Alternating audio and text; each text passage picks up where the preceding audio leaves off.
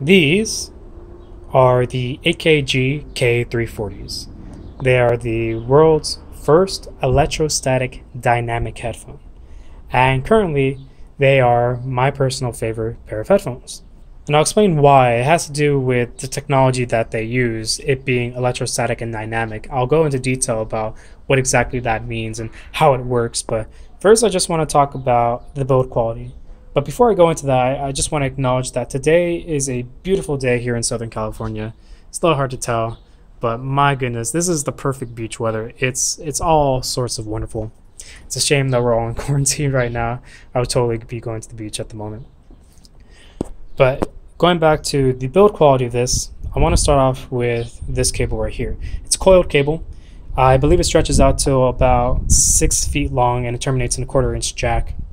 This 1/4 inch jack is not particularly nice. Let's see if I can focus on it. Ooh, almost had it. Let me just turn over here. Almost, come on. You can see that the edges right here are a bit frayed, and that's because every time I try to plug it into my amp, the fact that it's very flat right here prevents it from going into the countersink that's on the jack itself. As a result, these edges get frayed very bad, and that's what I don't like about this jack. One of my goals is actually to replace not only the jack but the entire cable itself with something that's removable and something that's a bit more manageable, something that makes more sense in a modern sense. It's not bad, but it could just be better. What is nice is this cable though. Even though I said I want to replace it, it's not because I don't like this cable, it's just because I want it to be removable. This cable is very nice. I personally really enjoy coiled cables on headphones. And the reason why I have these two things right here is just to serve as a comparison to this cable right here. I want to start off with that cable right there. This is from an Audio-Technica M50X. It's the removable one with a coil. And the coil on this cable is garbage. You'll notice how the majority of the cable is just a regular straight cable, and only about 1/3 of the overall length is coiled. This makes no sense to me. I don't understand why they thought this was a good idea. I mean, you compare it to the AKGs, right? It starts here, and the majority of the cable is coiled. Why? Who thought that only making 30% of the cable coiled was a good idea? It's beyond me. Now let's go on to this, where this is a more old school headphone. But if we look at the coil on this one, this makes a bit more sense, right? It starts early and maintains the coil for the majority of the headphone. Really, this section is just for me to make fun of this coiled cable here. I remember when I first got the Audio-Technica M50Xs, right? I took out this cable. This was the default cable. And all I could think to myself was, who designed this? Who designed this? And who thought this was a good idea? This is just very annoying. I don't like it at all. Comparing this coil though to this coil, I think I prefer this one a bit more. The diameter of the coil is a little bit larger compared to this. This is like a centimeter, while this is about 8 millimeters. It's just the extra thickness here gives it a nice feel to it. It gives it a bit more air, while this, every time I hold it in my hand, it kind of just feels a little bit cheap. It feels like a phone cable, while this feels a bit more luxurious. Also, the fact that you have the 4 cables lined up right there, while this is all the cables are just kind of wrapped in a synthetic rubber, that adds a bit of texture to it that I think is a bit appealing to the hand. Moving on from the cable though, let's talk about this right here. So this is, the cups are attached to a swivel mount. They don't actually move left and right, they only move up and down, and the range of motion that they have moving up and down, or I guess tilting up and down, is very limited. So this is the farthest up it can turn, and this is the farthest down it can turn. Very little range of motion there. And the twisting comes from the flexibility of this headband here, like that. But even then, it doesn't really twist too far, just because these metal bands give it a bit more rigidity. These headphones are, I believe, open back. It's a little bit hard to see, but there's a gap right here that allows the sound or the air of the driver to escape out the back, which is typical of AKG headphones, I think. When I think of classic AKG headphones, I think of semi-open design. So it fits right in, but compared to the other AKG headphones at the time, the K340s, those have a ring that's open around the back, while the main thing itself, I believe, is locked on. So this is a little bit more interesting. Moving on to the headband right here. It looks uncomfortable, but it's not, surprisingly. The main thing that kind of makes it seem uncomfortable is these bumps right here. Some of the bumps are really stiff, and I can't really tell if they're filled with some type of like a memory foam, or if they're just filled with air, and every time you squeeze them, just the motion of going back into shape pulls the air back in, and that's kind of how it reinflates itself. But it's actually not uncomfortable. It just doesn't look like it is comfortable. When it's on your head, you don't even really notice that it's there, which is pretty cool. But it's not exactly the nicest thing to look at. Perhaps when it was brand new, the sheen on, I believe it's leather, would have been a little bit more brilliant, but time has definitely faded any sort of glossiness that might have been on the headband itself. Right above the headband are these steel bands that connect the two cups together. They act as a way of removing tension away from the headband itself, and also for connecting the cups so that way you can get your left and your right. The headphone is a single entry, so the cable enters in through this cup and then it connects over to this. The way that it does that is that it has 4 wires. 2 of the wires connect to the driver itself right here. The remaining 2 are soldered onto the steel bands, and then these steel bands transfer that electricity all the way to this cup here. Some would argue that this way that it connects the 2 degrades the sound a little bit, and that it'd be preferable to have a dual entry that meet up at a point. But in my opinion, that's probably not gonna make too big a difference. It might change the sound a little bit to be just slightly better, but for the most part, this is perfectly fine, in my opinion. There's also little elastics on the inside here. Let me focus. There's these little elastics here that tend to give up over time. These aren't the original ones that came with the headphone when I first got them. I actually replaced them already. The original ones give out just because of their age, and so you need to replace them in order to get a proper seal on your head, or else these headphones, they're quite big, they're going to sag on your head. So the elastics adds as a way of adjusting the ear cups so that way they sit on your head properly. But the procedure of doing that is very simple, and I'll make a video explaining how to do it at a later time. Moving on to the pads. The pads are quite big. This cup is ginormous, actually.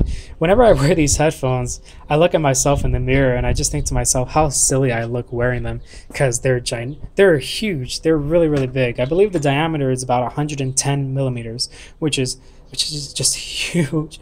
They're huge, and when you put them on, your head looks so wide because they stretch out like this, and it just looks really funny to me. The pads have deflated over time, and they're not particularly comfortable. They don't have enough plushness to them to prevent my ear from pressing against the inner plastic, and as a result, it becomes very uncomfortable to wear them over an extended period of time. So another one of my goals is to replace the pads on these to something that's a little bit more plush. The only thing that I'm torn between is whether I want to get PU pleather pads or velour pads. I actually bought a pair of replacement pads already. They were sheepskin leather. However, the thickness of those pads were too much for these headphones. I mentioned earlier how the tilt here is very limited. Because of that, whenever I put those ear pads on, the thickness of them prevented the ear pads to create a proper seal on my head, so sound was escaping out the bottom. So if you plan on getting ear pads for these, try and get something that's not too thick. The sheepskin leather pads were 30 millimeters, I believe, so 25 and below would be perfect for these. Even 105 millimeter would be better than 110 millimeter pads, just because I believe these pads are 105, while the sheepskin leather are 110. They fit on perfect, but again, that issue of not getting a proper seal is a bit of a problem. I'm going to remove the ear pad right now so that way we can take a look at the baffle plate underneath it, and then I'll talk a little bit more about the technology these things use. Comes off very easy. One of the things I really enjoy about the design of this is that the crisscross pattern on the plastic baffle juxtaposes against the shiny metal of the driver beneath it. And if you look at it with a pad on, I think it looks brilliant. That is pretty swanky if you ask me. I really like it.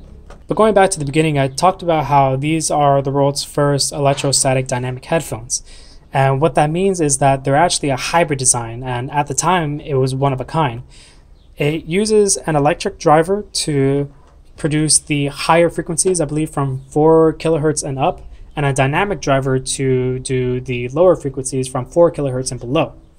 And the idea behind that design is if you can use the electric driver to handle the frequencies that electric driver is really good at, and a dynamic driver to handle the frequencies that a dynamic driver is really good at, then you get the best of both worlds and something that's superb or superior to just one technology over the other. Whether or not that actually works is up to personal opinion. In my opinion, I think that the higher frequencies seem to struggle a bit, and reading charts based off measurements of this headphone, it seems that these headphones do indeed struggle with higher frequencies, which is a bit ironic because electret or electrostatic drivers typically should do an extremely good job with higher frequencies, but these seem to struggle very much so with those frequencies. What they do excel at, however, is mid-range frequencies. They do an excellent job at the middle frequencies, the frequencies that you're going to be exposed to the most.